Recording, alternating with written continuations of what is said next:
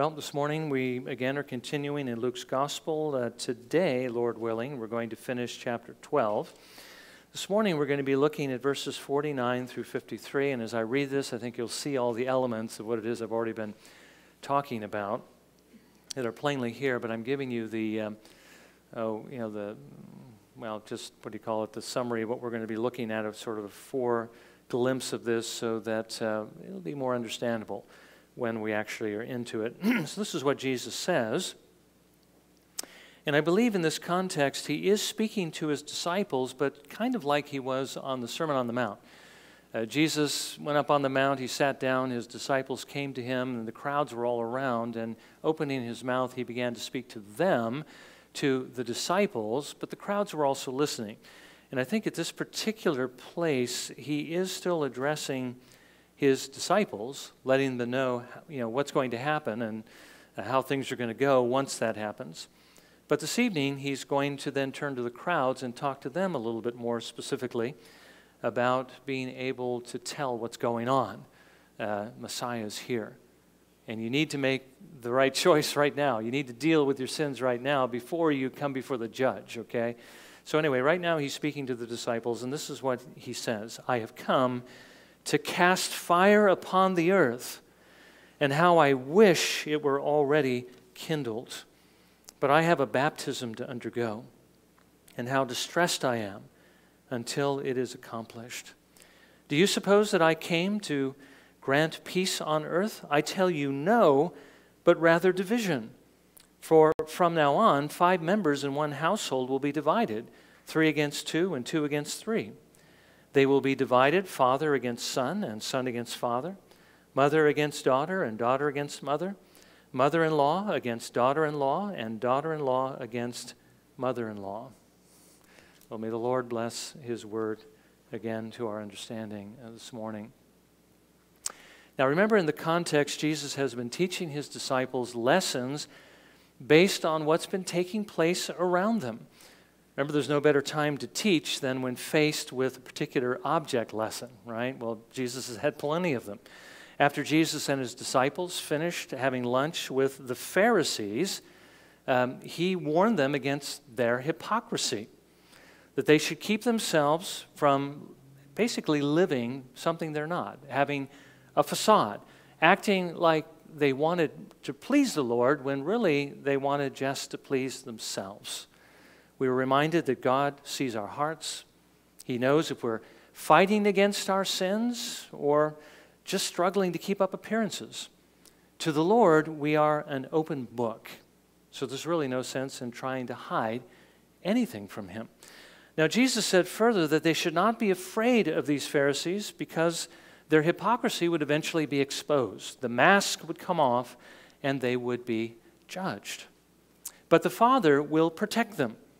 Spirit would give them the words to say when they had to stand before them or others with greater authority. The worst that their enemies could actually do to them would be to kill them and send them to heaven, and that's not necessarily a bad thing. So Jesus says, go on confessing him, telling others what he has done. And we need to remember that, again, we have many enemies in the world. We're going to be reminded of that this morning. But the same promises apply to us. The Father will protect us. The Spirit will give us the words. And really, the worst thing that they could do to us is send us to heaven. Thankfully, we're not in a place where that's going to happen, at least in most cases, just yet. Now, the second object lesson came from the man who asked Jesus to tell his brother to split the inheritance with him. This gave him the opportunity to warn his disciples against greed, that they must not use their lives to pursue money, wealth, and possessions, because not only would it stumble them here, since they would be tempted to trust in those things instead of trusting in God to meet their needs, it really is not going to help them in the place where they're going. Money is not going to help anyone when we stand before the Lord, only how we used it in this world. Instead, they needed to trust God to provide for them. If they did, it would free them up to be able to use what the Lord has given them in this world to store up treasures in heaven where they would be able to keep them forever. And by the way, that is the kingdom Jesus said that his Father has freely chosen to give them. They knew it was theirs, and so they should bank on it, so to speak, and obviously so should we. Finally, he told them to be ready for when he came for them. Remember, everything that Jesus is teaching his disciples, everything he teaches us, will actually do us no good at all unless we take what he's given us and put it into practice. Now, if they did this, Jesus said they would be ready for when he comes, whether it be 70 AD, whether it be the second coming, which wasn't going to be in their lifetime, and we know that because it still hasn't happened yet, whether it be when the Lord comes for them at death, they would be ready, and if they did what the Lord called them to do, they would also have greater reward. The same will be true of us. But if they didn't get ready, if they saw this as being a long ways off and they had time to waste and they can just kind of indulge themselves, they would be worse off in the long run. Jesus finished that section with a warning against those who don't obey him. To those who knew his will but didn't do it, remember that slave and all of mankind are really the creation of God and the servants of God. Those who knew his will but wouldn't do it, I think, which included most of the Jews that were listening to Jesus at that moment, as well as Judas, one of the 12, and many who are in the church today, and I'm not talking about just evangelical churches, there's all kinds of churches, but most of the people in churches today would fall into this category, right? Know what God desires, but don't do his will, but that's because they really don't know him. Jesus warned them and said they would have a greater punishment unless they repented and began to obey. And also he addressed those who didn't know his will and didn't do it. They didn't do it because they didn't know it, which is likely referring to those servants of his which are further off, the Gentiles, the ones yet to be reached. They would still be punished for their sins, but not as severely as the Jews who actually knew the will of God. They wouldn't be punished as severely because they didn't know as much. And remember, the reason why Jesus said this was not just to say, this is what's going to happen, but he was warning those who are around him, and he was also telling his disciples there are those that are out there that still need to hear so that they might turn from their sins and begin to do what the Lord calls them to do. Now remember, when Jesus said this, he was not trying to, trying to destroy the principle of God's salvation by grace alone, through faith alone. We know that that is true, but what he is saying is, if we have been saved by God's grace, which is received by faith alone, that it might be by grace alone, then it will change our lives. We will seek to know God's will, and we will do it to the best of our ability. And we will then be ready for when he comes for us. Remember what Jesus says in John chapter 10, verse 27. My sheep hear my voice. And what that means is they listen to my voice. They give heed to my voice. Well, where's Jesus speaking? In the Word. And I know them. He's in a relationship with them. And they follow me. I mean, we need to follow Jesus, right? It's not that he's walking down the street and we fall in line behind him, but we follow the example Jesus gave us. We follow his word. We do what it is he said. That is the mark of a believer. Now, as Jesus was thinking about the fact that most of the Jews he was speaking to at this time were refusing to listen, and that the Gentiles had yet to hear, and how hard it would be for them then on the day of judgment, he then said three things in response to this, because Jesus didn't take that lightly. Jesus came into the world to save people, and so it was somewhat distressing. It was a concern to him, and so he says these three things. First of all, how he had come to fix the problem and his desire that that was already done. Secondly, what he had to do to bring this about and his desire too that would be finished. And then once he was finished with his work, what the results would be. And that would be division, which is inevitable. Okay, but the division is actually a good thing, as we're going to see.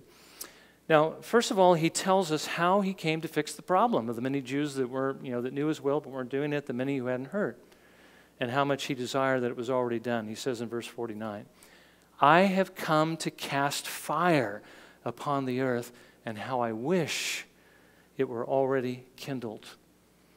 Now, we do need to ask the question, what does Jesus have in mind here, right? Because fire can represent a couple of different things. It can refer to judgment, or it can refer to the work of the Holy Spirit. Well, I don't think that he is referring to judgment here, which is what fire often represents in the Bible. You know how many times when the Lord brings judgment, fire is involved? God rained fire and brimstone from heaven to destroy Sodom and Gomorrah because of their wickedness, because of their sins. When God was delivering his people from Egypt because the Egyptians wouldn't let his people go, one of the judgments he sent was hail mixed with fire. When Aaron's 2 sons were ministering before the Lord and they thought they would be innovative and offer some incense that God had not commanded them to offer, fire came out of the altar and burned them up right then.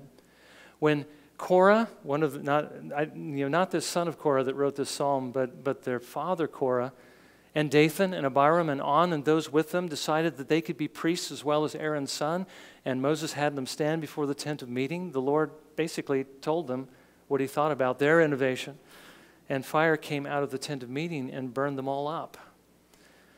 The Lord says that he is going to burn this world up one day in his fiery judgment when he throws the wicked into a lake that burns with fire. Fire is a symbol of judgment. Fire is what the Lord uses for judgment. As a matter of fact, it is a fire that is going to be tormenting those who have not turned from their sins to Christ for eternity. Now, I don't think that kind of fire makes sense here because, especially because of what Jesus said to Nicodemus. Why did Jesus come into the world? To destroy the world? To judge the world? No, that's not why he came. He came to save the world. I think here he's talking about the work of the Holy Spirit. This was not the time of his wrath. That was the time of his mercy. Today is still the day of the Lord's mercy where he is offering salvation to all who will come to him. What he is talking about here is sending the Holy Spirit. Remember what John the Baptist said of Jesus in Matthew 3:11 that we read at the very beginning. As for me, I baptize you with water for repentance, but he who is coming after me is mightier than I, and I am not fit to remove his sandals. He will baptize you with the Holy Spirit and fire. Now, fire is also a symbol of purification, isn't it? The Spirit applies Jesus' work to us, and he sanctifies us. Fire is a symbol of zeal. The Spirit gives a fiery affection and zeal for the Lord and for his kingdom. This is really what was lacking in what was taking place at Jesus' day as he's looking at the crowds around him and even his own disciples. This is what Jesus actually came to bring, and this is what he wished was already kindled. Now, we do understand the Spirit was already there. You know, nobody can be saved apart from the Spirit's work, but he was working in very few people. I mean, even after all was said and done, Jesus' ministry was finished at the end of 3.5 years. There were, 120 or so that gathered together for prayer. The group was still very small. I mean, by human standards, we might say that Jesus' work didn't seem to be much of a success as far as his preaching ministry. And yet we know it was ultimately a success because he was laying the groundwork for this very thing that was about to take place. So there were very few that were actually saved, and the zeal that they had wasn't as great as it would be after Jesus sent this fire. Jesus wanted this fire to come and to save many and to inflame the hearts of his people. But secondly, before Jesus could send the Holy Spirit, there was something that he needed first to do, something he very strongly desired to have done. He says in verse 50, "But I have a baptism to undergo, and how distressed I am until it is accomplished."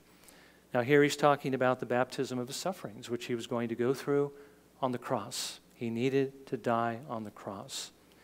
Remember when God first made man and woman, he made them in his image.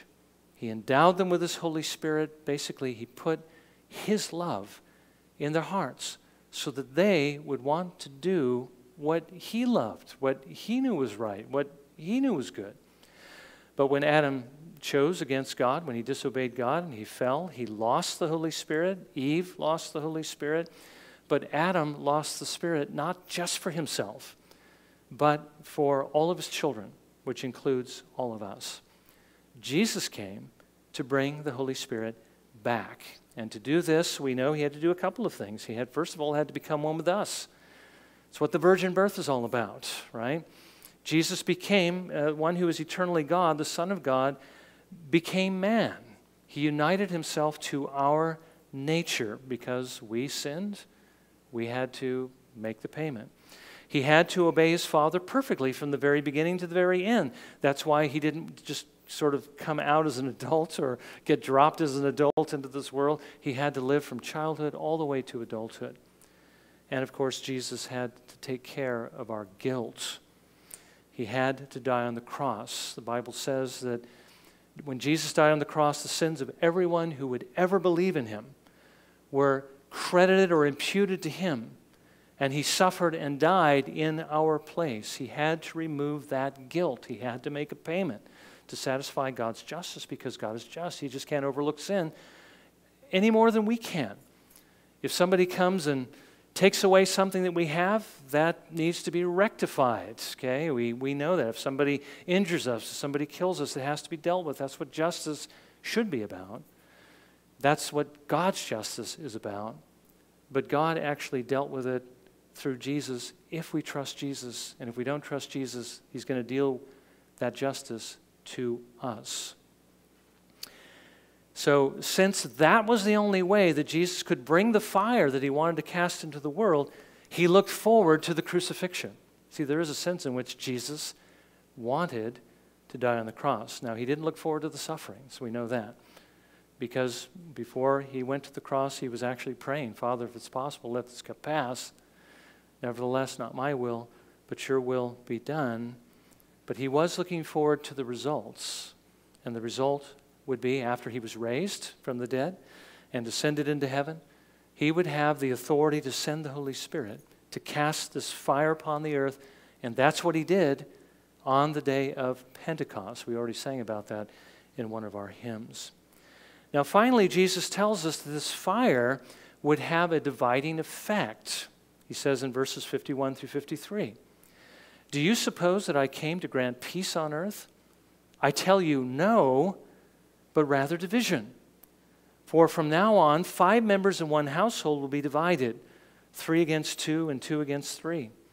They will be divided, father against son and son against father, mother against daughter and daughter against mother, mother-in-law against daughter-in-law and daughter-in-law against mother-in-law."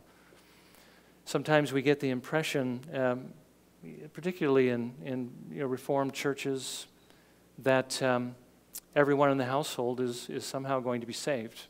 That isn't always the case. Jesus tells us that isn't the case here. It can actually divide households, right?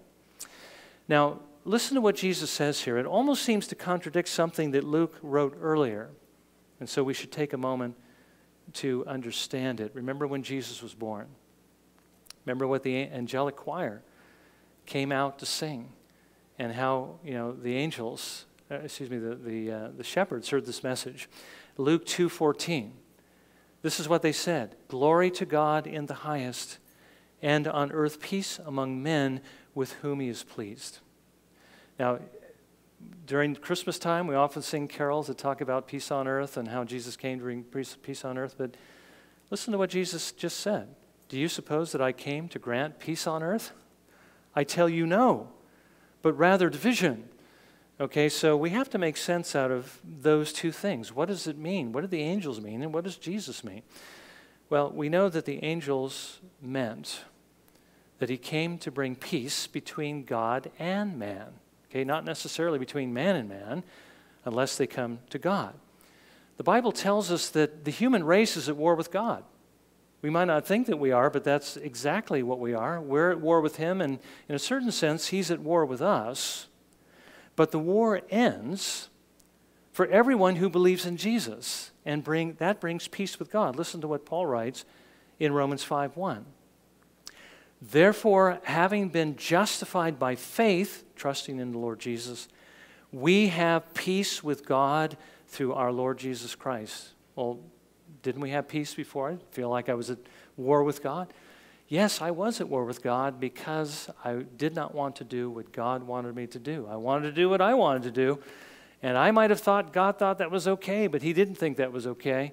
As a matter of fact, God tells us through the Apostle Paul that he is showing the world every day that what we do that's against his will is not okay to him.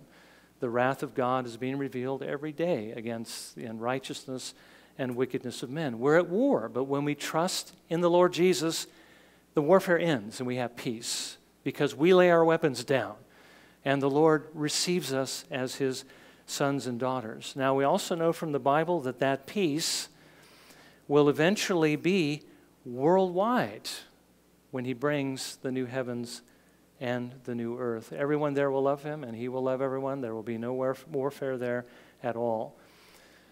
What Jesus is telling us here is that in the meantime, there will not be peace in this world, at least not between the two kingdoms that exist in this world. The fire that he sent, or that he is about to send, or he desires would be sent, is going to intensify, actually, the warfare. It's going to stir up hatred. As long as everybody's going the same direction, there's no warfare. But when they start going different directions, that's when the warfare begins. And there's still going to be these two groups of people. There's going to be those who believe, those who don't believe, those who love the Lord, those who don't love the Lord. The warfare that was going on right then between Jesus and the Jews, they may not have thought that they were at war with God either, but they're also the ones that called out for Christ's crucifixion. That's how much they actually hated him, even though it doesn't appear that that's what they were doing. But there was warfare going on between Jesus and the Jews. That warfare was going to get stronger after this fire was sent, because now there were going to be many more in his camp than there was before. This warfare was going to intensify to the point where it would even divide families, because some within these households were going to trust in Jesus, and some of them were not. So Jesus says he did not come to bring peace, but he came to bring division in the world. But we do need to understand that division is inevitable. If you have two people going two different directions with two different sets of ideas of what is right and wrong, there's going to be division, there's going to be conflict. Okay, so that's what Jesus means. Now let's move on to a little bit of application. Now we know that Jesus has already done what's necessary to bring the Holy Spirit into the world, to send this fire. He died on the cross, he rose again, he ascended into heaven to be crowned king. And we know that he has already sent this fire. He's already cast the fire upon the earth. He sent the Holy Spirit on the day of Pentecost to empower his people. And it did make, or he made, a great difference, not only in the number of people who were being saved, because remember at the end of Jesus' ministry, 120 people. Okay, on the day of Pentecost, 3,000 are converted. Big difference, okay? And then we see a big difference in Peter, don't we? Going from hiding because he's afraid the Jews are going to kill him when he thought Jesus was gone, to being empowered to preach before all of these people and even to speak before the Sanhedrin, the elders of Israel and so forth, even though he knew he might very well die for doing it. Makes a big difference. And since that day that he brought this fire, that warfare and that division has been growing, okay? There are more people trusting Jesus than there were then, and who are following Jesus, and that's putting them at odds with those in the world. I mean, just look at what's going on around you. Paul told us earlier in 2 Corinthians, again, that there are two kingdoms in this world, and these two kingdoms, obviously, don't mix. They don't mix together, which is why he tells us to be careful about our associations in verses 14 and 15. Do not be bound together with unbelievers, for what partnership have righteousness and lawlessness, or what fellowship has light with darkness? Or what harmony has Christ with Belial? Or, and this one in particular, what has a believer in common with an unbeliever? What do you think the answer to that question is supposed to be? Nothing. Okay? Now, we do have different things that we have in common with them on another level, but at a certain level, with regard to our relationship for the Lord and the love of things that are right, we have nothing in common with them. I mean, as children of God, we are as different from unbelievers as night and day. which again, why he gives us this caution, because we love what God loves. The world loves what the world loves. They love the world, the things that John tells us we shouldn't love in this world, the lust of the flesh, the lust of the eyes, the pride, the boastful pride of life, all that is in the world. If we love that, John says, the love of the Father is not in us. Well, the world, that's what they love, but we love the things of God. We want to, live as God calls us to live in His Word, but they want to do what pleases them, Again, the world's philosophy, you only go around once in life, grab for all the gusto you can. The Lord basically tells us that there's really no way that we can get along with unbelievers because we have to agree, right? We have to agree, at least to have that close relationship. How can two walk together unless they agree? Well, Paul just told us they're not going to agree because they don't, they have nothing in common. There's so much that we don't agree on. I mean, there's so many issues today that I could pick. Let me just mention a few. We believe that unborn children should be protected. The world believes they're disposable. If they're not convenient, you can kill them. We believe in justice. We believe in capital punishment. That's what the Bible teaches. If you destroy the image of God, take away a man's life, your life is forfeit. Today, and actually John Gerstner, who was R.C. Sproul's mentor, said this back, I think, in the 80s, if not earlier, that our justice system is completely broken down. Today, to punish somebody for a crime is the crime, not the crime itself. And I think we see that happening more and more. Now, here's a more touchy issue. We believe that God created male and female. The world believes that that's really an arbitrary term and that we shouldn't designate anyone a male or a female until they decide what they want to be. But God made us biologically male and female. We believe that marriage should be between one man and one woman because that's what God says it should be, and they believe it can be between two men or two women, which God says is sin. It's wrong. We believe in sexual purity, and they believe that anything goes, sexual liberty, the free love movement and so forth. It's just gotten worse from that time. We believe that a man and a woman should live together unless they're married. They believe it's okay to live together.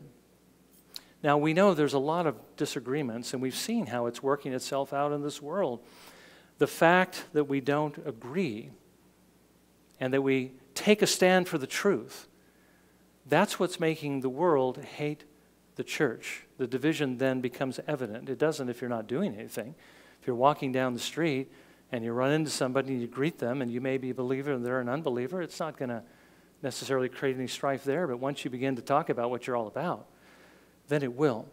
So it creates a division between the world and the church. And that, by the way, that wasn't the Spirit of God opening the door to let us all out. I opened that door so we could bring somebody in there this morning, but apparently that's okay. Anyway. But even if the world sometimes seems to appear to choose the right things, we need to understand it's still different, okay? To care for the needy, to feed the poor, to offer medical help to the sick. There's a lot of unbelievers that are doing a lot of good things that we would agree with that should be done. So what's the difference? Well, the difference is they're doing it for a different reason than what we would do it for, okay? We would do these things because that's what God tells us to do, and He tells us to do it because it's right. We would do it because we want to honor the Lord, because we want to love Him, and because we love these who are in need. Now, the world would do it because certainly they care about others and they want to help them. Certainly they do. But they don't ever do it because they love God. They don't do it because they want to obey what He says in His Word, and they don't do it because they want to honor Him and give Him glory.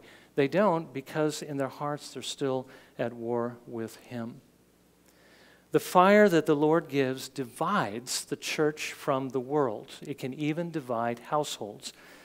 Now, again, Jesus gave us several different examples of this, and let me just ask you this question. Has there ever been a division in your household because of something the Lord says? Okay, it's simply reflecting what Jesus said would be the case. You want to do His will, they don't want to do His will. That's going to create strife in the household.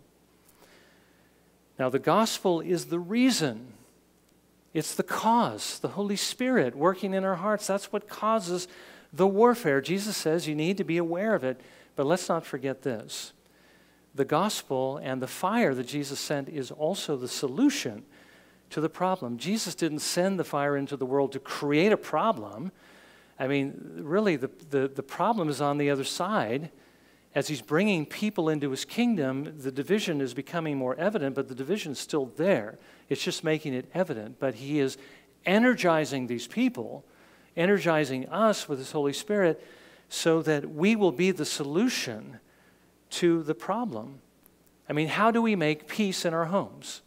How do we bring peace in this world?